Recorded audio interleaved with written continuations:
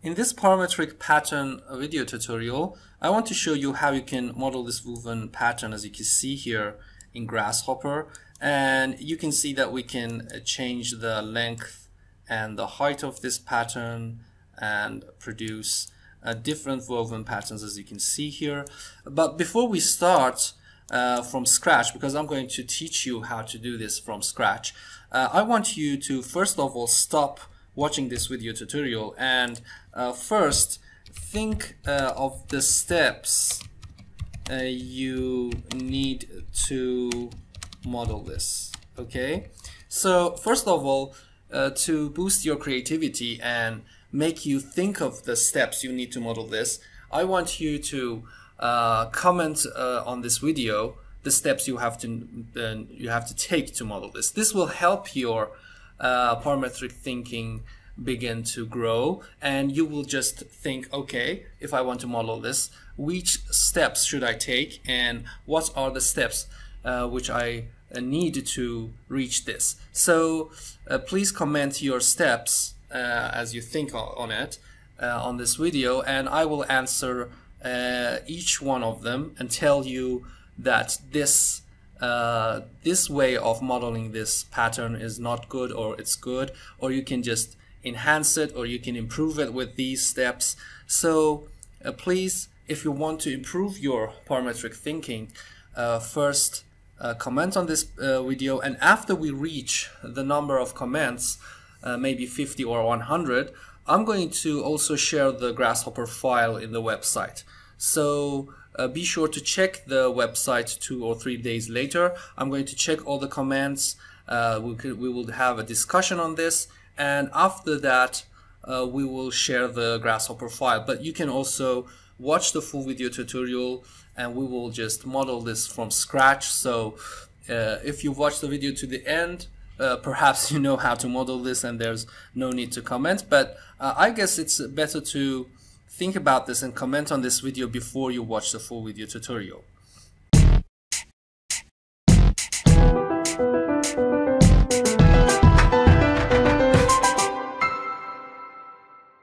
Okay, to get started from scratch, I'm going to explain a little bit about the unit. So let's just turn everything off and bring this up, as you can see here.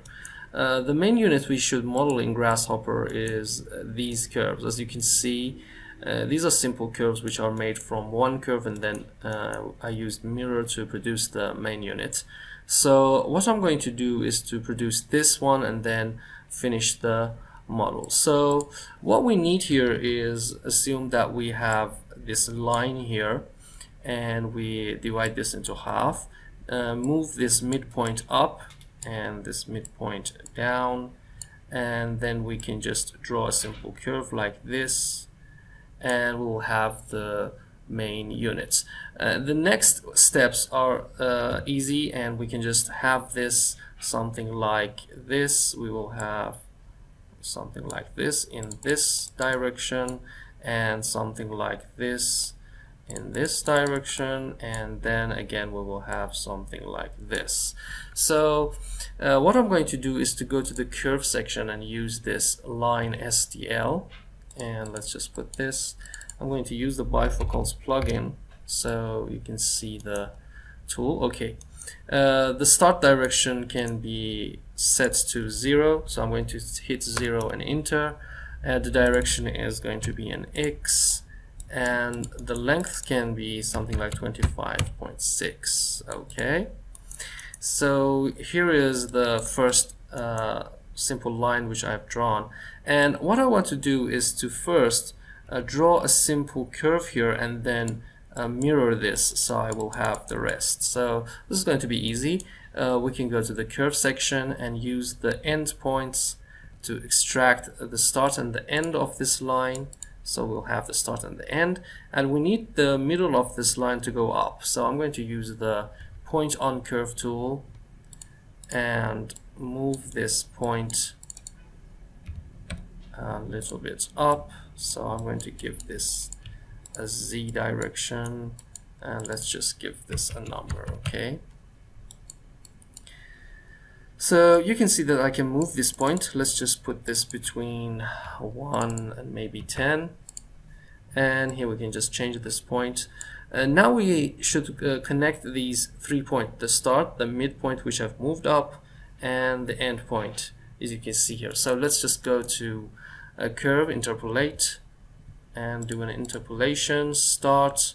I'm going to use the shift key here. So this first is the start one, use the shift key to add the moved point, and again the end. Okay, so that's really easy. You can see that I have moved this up, and so like this. Okay, so when we have this curve, we can just simply mirror this, and what we need here is the mirror plane. So what is the mirror plane? You can see this can be a YZ, so this can be a YZ located at the end of this. So this will be the mirror, and then we will mirror this for an XY plane, and then we will have the downside. So we need 2 mirrors. I'm going to give this an YZ plane and put the origin of that at the end. Okay, and again the mirror. Let's do this with an XY plane and turn this off. So here we go. Let's turn the XY plane off, and you can see how simple it is to just define this and define the height. Okay, so we can also join these 2 curves. So let's just join them. Join curves, and have this curve joined with this one. Okay, everything off, and now we have to produce the other curves. So what will happen is that to produce a seamless pattern, we have to put this curve something like this. Assume that this is the height. We have to go down and have this curve come up. So this is going to be at the center of that. I'm going to show you in Grasshopper how we can model this, and one of the techniques we can use, you can do this with move, mirror, and rotate, but for now I'm going to show you how you can use this with the orient direction tool. So let's just do this, an orient direction, and give this the curve which we want to orient, and we want to orient this curve from this point. This will be the point A, okay, and direction minus x. So the direction is going to be minus x, and the point of the location, okay, the orient direction, you can also watch the Grasshopper tutorial about orient direction. I've explained that, but for now I'm going to orient this curve from this point, okay, and from this direction into this point. So this is going to be the target point, and in this direction. So basically this will just rotate and orient that in that direction. This is the most simple way you can do this. So I'm going to use this point, and we don't have this, so we can just have this point on curve here, and let's just use the mirror and have the XZ plane here. So we need this point. So here we go, we have the point. So this is going to be the reference point. The direction will be, as I explained here, we can go for an X and give this in the expression minus X, and the point for point B is going to be this point. So let's just give this here. This is going to be the point B, and the direction is simple a Y. So I'm going to give this a Y direction. And here we go. You can see that this is going to be simple with orient direction. If you work with that, you can see how simple we can affect this pattern. Okay, and the next one is going to be another pattern, something like this here. So we need to orient this curve from this point and this direction into this point and this direction, okay, or in the minus y. So let's just do this again. I'm going to use the orient direction, orient the curve. The starting point will be the midpoint, the direction is X here. This is the direction, this is the point. So the target point will be this one, and I guess this one, or Y or minus Y. So let's just give this second point to this. I think that this is the point. And if we give a Y to this direction, you can see that's correct. Or otherwise we can just put a minus X here, okay? So this is the third one, and the last one is just moving this simple join curve in the Y direction. So I'm going to move this in the Y direction, and we can move this from here to here, okay? So this is going to be the distance of the line. So let's just go here and we use this as the length of the line. I'm going to give this here, and you can see that this is going to simply be there, okay? Here are the four. Let's connect the curve to this joined one, and here we go. Let's just put center of this. Okay, we have all of those curves here, and you can see how simple it is to define the length and the height of this. And at the end we need a pipe here, so I'm going to use a pipe and use the shift key to connect all those curves to the pipe. And the radius of this, assume that we want to define the radius at this point. Okay, this was the middle of this and going up, this was down. So we need this circle and we need this circle, okay?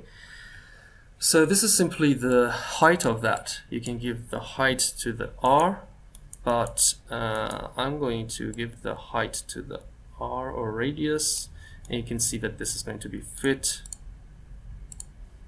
Let's just put this to the shaded, and you can see that this is going to be fit here. But you can also, okay, we had a problem here, so let's just go back and turn this off.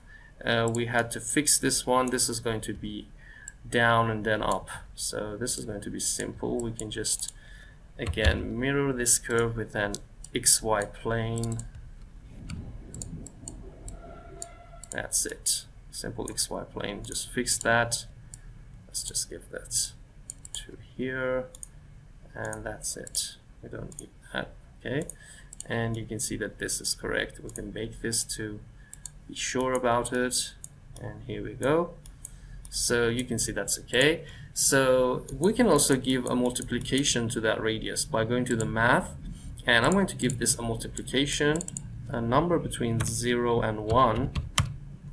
And what does that mean is that if I put this to 1, this will be this exact radius, and they will going to be fit, and we can decrease that number to have a little bit of gap between those pipes. So we can give this to the radius, and here we go. You can see that we can change this to have a gap or not, okay? So we can finally have this on our surface by using the array, a rectangular array. This is the thing we want to array. So what is the distance? The distance is going to be from here to here, and from here to okay, from here to here. So these are the distance we need, and we can simply put that 2 times the length. So that's the two times the length. And let's just turn this off. The first input was the geometry. We would need the pipe. The next one is the cell, the rectangular cell. So I'm going to give this rectangle, and let's give this length to this. So this was the length, the X size, and the Y size. Okay, I forgot that this is a dimension, so it's going to be 0 to that number. And what we can do is to multiply that before we connect that. Okay, so let's just multiply this by 2 times, and here we go. We have this 2 times, and connect that. Yes, and that's it. So you can see that the rectangle is correct, and what we need here is an X count.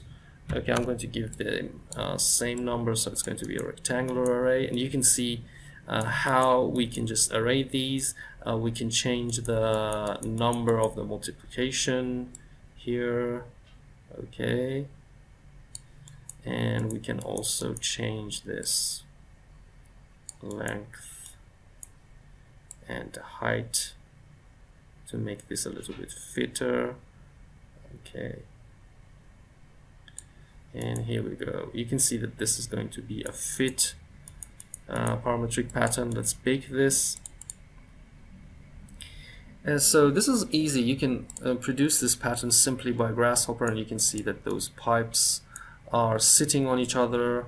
Okay, I guess that there's a small distance between them, so let's just increase the distance a little bit so they can have a simple curve here. So remember, you have to be work on this number, because you can't give it whatever you want, and you have to just control that, okay? And that's it. So let's check this out again, and I'm going to bake this. Yes, and that's what we needed. So you have to be careful about the distance you are giving, okay? So here we go, and here we have that simple pattern. You can just put this into rendered, and you can see that this is a simple parametric pattern, and is the technical thing. Okay, so thank you for watching. If you have any questions about Grasshopper, feel free to put below the video, and thank you for subscribing, and be sure to hit the notification button so you can get our latest video. Okay, thank you for watching.